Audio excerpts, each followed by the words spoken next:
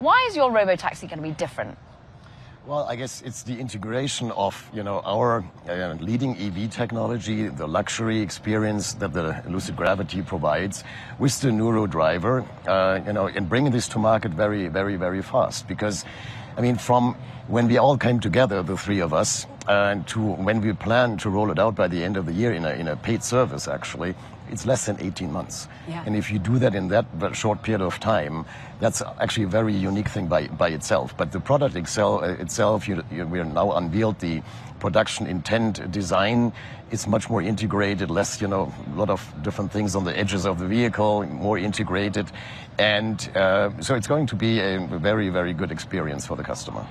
Will it always take that form, the relationship of Neuro, Uber, and yourself? Because we've just had Jensen unveiling his own self-driving platform. Right. Would that be integrated? Would you be an OEM that uses that more directly for the consumer? In fact, we announced a couple of months ago a partnership with Nvidia on exactly that topic. So we are also using Nvidia Drive for our Gravity, but for our B2C customers. So the same thing that was basically announced yesterday with Mercedes, we will also have by the end of this year in our Lucid Gravity. And when we come with our mid-sized platform, also end of this year, we'll have this from the start. But we don't stop there. We will actually, next step is L3, where you actually have mind off on the highway, and then that is planned for 2028. And then L4, we're planning together with Nvidia by 2029 for our B2C customers. So it's different. It's a different path than on Robotaxis. But we will also continue to evolve our Robotaxi ambitions. Will the regulation be there by 2029? Is that what you're banking on? But that's what we're banking on. Yeah, absolutely. Yeah. And more broadly, how do you see, therefore, the ecosystem evolving? What in 2029 will I own? You mean a car? There's Robotaxis that are already on offering. If I could choose between Waymo, I can use between Uber, I could get in your car in that respect. Yeah. Do I need to therefore really own my own Lucid car? You will.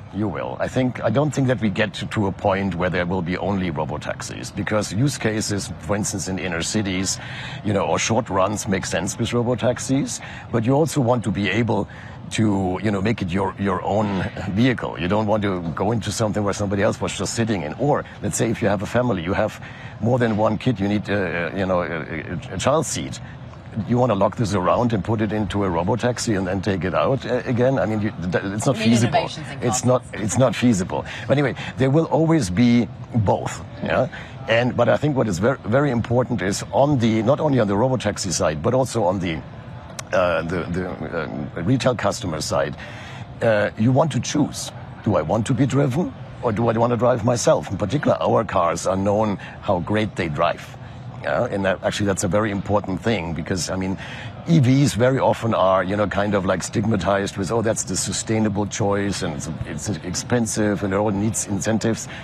That is not true. Our cars, for instance, they drive fantastic. They actually have better performance than internal combustion engines if you compare them in their real competitive set.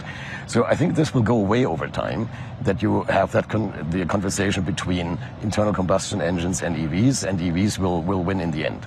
Well, let's talk about where Lucid is at this moment, because last year it was a painful year in terms of stock performance. Yes. You were having to downgrade how many cars you were going to be able to produce, but then suddenly you ramped at the end of the year. You've delivered significant production in Q4. How does that scale? Yeah. So, I have to say I'm very proud of what the team pulled off. We had, and I was very vocal about this, we had issues with ramping up our Gravity, our first SUV. And that was supply chain, It was supply chain, several supply chain issues. Whole 2025 was full of, surprises. Let's put it that way. Not only for us, also for the whole industry. But then we still delivered in Q4 our 8th consecutive record quarter on deliveries as well. That means the last 2 years, every single quarter, we increased our deliveries. And when it comes to production, we increased the production for the whole year by more than 100%. And just in the last quarter, from Q3 to Q4, even that by more than 100%. So we're really now ramping up, and we solved the supply chain issues. Completely. So 2026 will not be a supply chain headache issue? Not that what I know of. Last year, if you would have you asked me the same question in January, I would say the same thing. And then a couple of things happened. Yeah. What happened was a trade war and tariffs. Right. How have you changed your supply chain with Asia in particular? Yeah. Well, I mean, this is still a process, because you cannot do this from one day to the other. If you have, we're building, actually, by the way, all of our vehicles right now are built in the United States. But still, we have components coming from other parts of the world. And we are in process to localize this in order to not have to pay the tariffs. As an example, one very big element of our bill of material is the batteries. And right now they come either from Korea or a bigger chunk actually from Japan. And we will localize this to the United States mid of this year. So that will actually help already quite a bit. But there's still more work to do. So we're making those decisions as we go in order to bring more things stateside in order to save them. Where is Lucid's space in terms of global market share? We've just heard that BYD has become the #1 EV producer in the world, eclipsing Tesla. Tesla still has a significant chunk of share. Yeah. We've seen Xiaomi grow in China as well. Where do you fit?